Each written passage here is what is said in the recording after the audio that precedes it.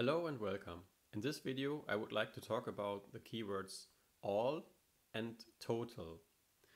All and total are both keywords for measures in front-end expressions. So imagine you have a table of some sales of two different products, A and B, for three different regions: Africa, Asia and Europe, and the years 2019 to 2021. And here we have the sum of sales. And of course the expression sum of sales sums the sales for each dimension individually. So for instance, $1,000 is the sum of sales in Africa 2019 for product A.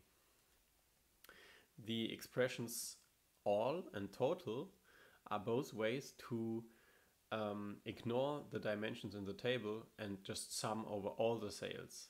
So I will show you now. For instance, if we say sum over all sales,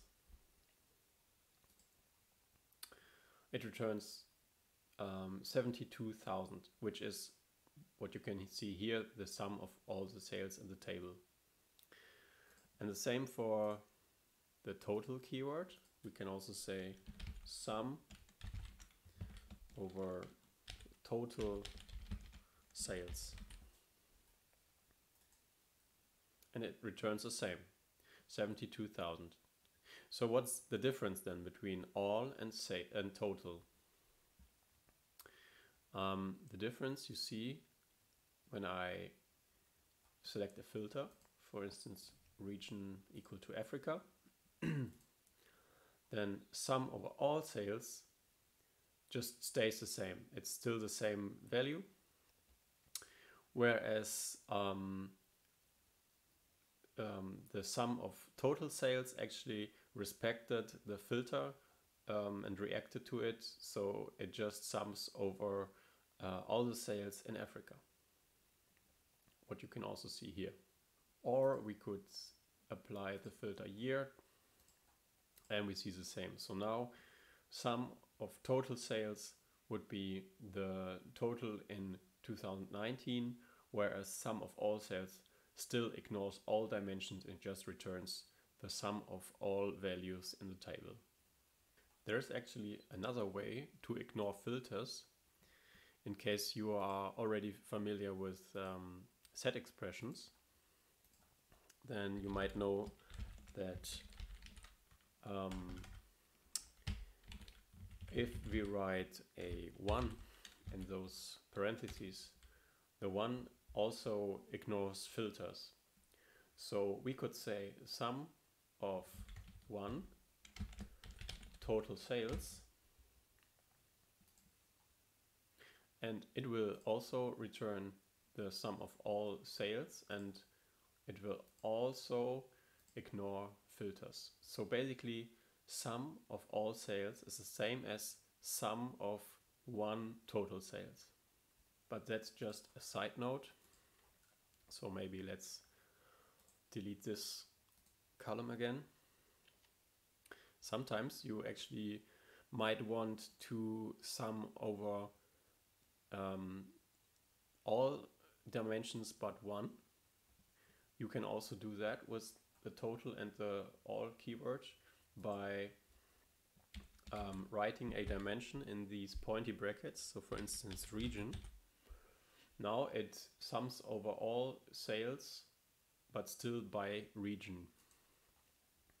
So what it means is it ignores all the dimensions in the table except region. So basically what we have here is a sum of all sales by region. So 25,000 for Africa, 24 for Asia, and 23 for Europe. You could also sum by several dimensions. You could also say year. So now it sums over all sales by region and year. So for instance, these 3,000 would be now the total sales for Africa in the year 2019. But still the sum of product A and B. So 1,000 plus 2,000 is 3,000.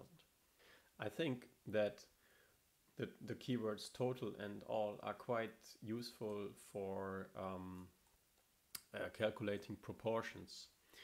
So I will show that in a bar chart.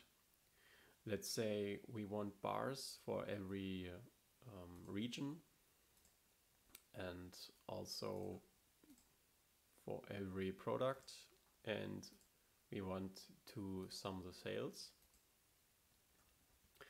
Okay, now we have the total numbers of sales for each product in each region. But we might want or we might be interested in the proportions of sales of these products.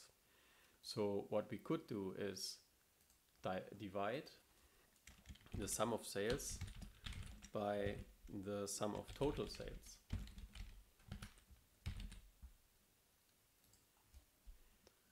Now we have proportions, so maybe let's take that as percentage numbers and also show them in appearance, presentation. You can say value labels on. Okay, so now we have proportions, but are they actually meaningful? So what does it mean? It means 9.7% of all the sales that I have are in the region Africa for product A, or 19.5% of all the sales are product B in Europe. But that might be not what we want. We might want to get the proportions of sales of product A and B per region, right? So we could change that by adding the region to the total keyword. And now we get the proportions of product A and B by region. So 28% of all the sales in Africa are for product A, and 72% of all the sales were for product B.